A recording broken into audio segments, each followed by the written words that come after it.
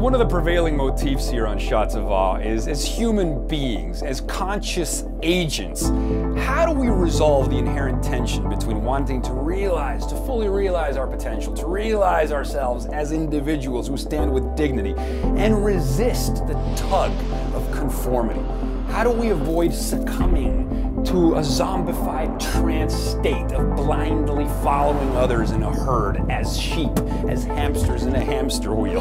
And you know, it's funny because I think that the way we resolve that is by taking that plunge, by answering that call that Joseph Campbell talks about. There is no one map for how to live our lives. Reality is just a word, and you're not supposed to use it without quotation marks around it anyway, as Joseph Campbell says.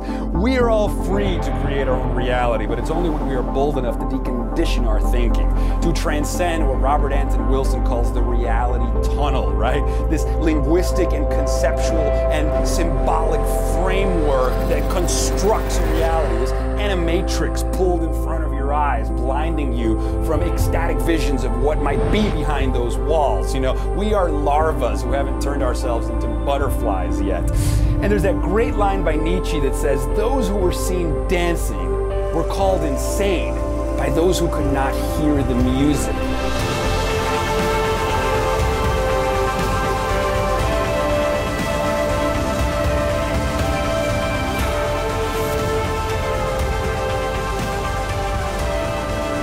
Never forget the words of Jack Kerouac. The only people for me are the mad ones. Mad to live, mad to talk, mad to be saved, desirous of everything at the same time. Those who never yawn or say a commonplace thing, but burn, burn, burn like yellow Roman candles exploding like spiders across the sky.